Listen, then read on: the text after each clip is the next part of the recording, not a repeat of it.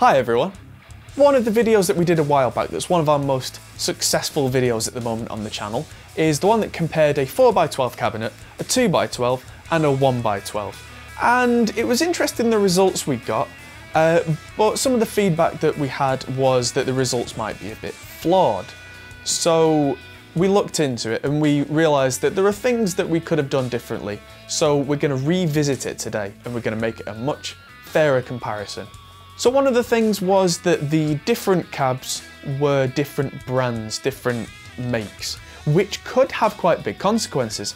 They may be made out of different woods, different thicknesses, different construction techniques, and that apparently can really affect the sound quite a lot. Even things like the depth of the cab, the thickness of the wood it's made of. So today we've got 3 cabs, all by ZIlla.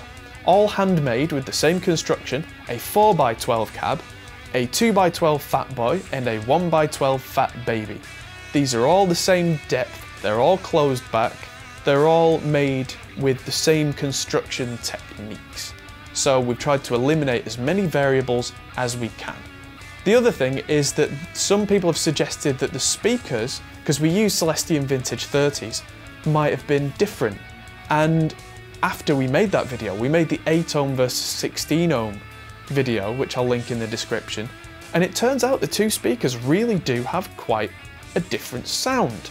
And it turns out it's to do with the voice coil winding on the 16 ohm having more turns of copper, so actually giving it a brighter tone, which usually apparently you find the 16 ohm speaker in 4x12s. So what we're going to do today is we're using 16 ohm vintage 30 speakers in all 3 cabinets, and they're the same type because also apparently there are kind of special versions that were made for Marshall and Mesa that are actually not the same as a standard vintage 30. So we're using a stock standard V30 and they're all the same. They've all been broken in. They're all as similar as we can get them. In fact, I'm actually going to use the same 16 ohm vintage 30 in the 2x12 and 1x12. I'm just going to pull it out and wire it in both times. And I'm going to use 2 vintage 30s in the 212, 4 vintage 30s in the 412, so there's nothing going on either with different speakers affecting the resonance or anything like that. It's all going to be as level as we can make it. I'm going to use a Shure SM57 and a Sennheiser 421 together on the same speaker each time. On the 4x12 particularly, we're going to use one of the top 2 speakers because apparently if you use the lower speakers, with them being near the floor, that can cause some resonance issues. So we're going to keep each speaker away from the floor in roughly the same position. Now, everything being said, it's about as fair as we can make it, so here are the results.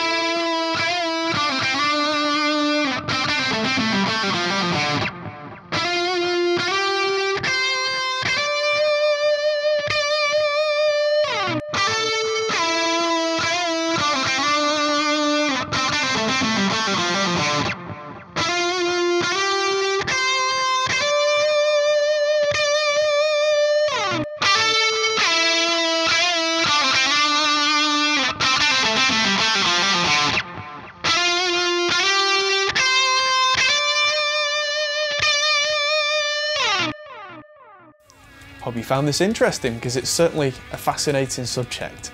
Those variances really, I mean, we've eliminated everything we can.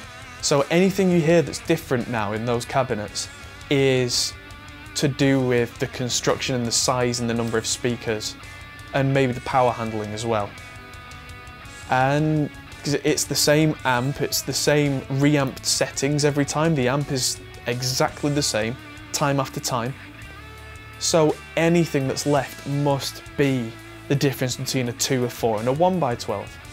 And personally, I'm going to be recording a lot more in the studio with a 112 now, because I feel like the focus that you can get from that 112, that tightness, really plays well into a mix. It might not sound the best, depending on your opinion, on its own, but as a studio engineer, I don't use a guitar sound on its own. It's always in the context of a mix.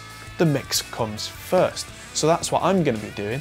Let me know what you think about it, and get typing in the comments, because we want to hear your opinions.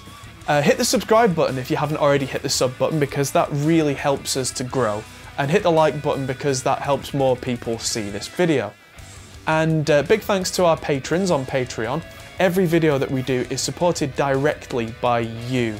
So if you want to see more of this kind of stuff, get on the Patreon campaign, help us out. Thanks for watching. I'm Adam Steele for the Hot Pole Studios, and we'll see you soon.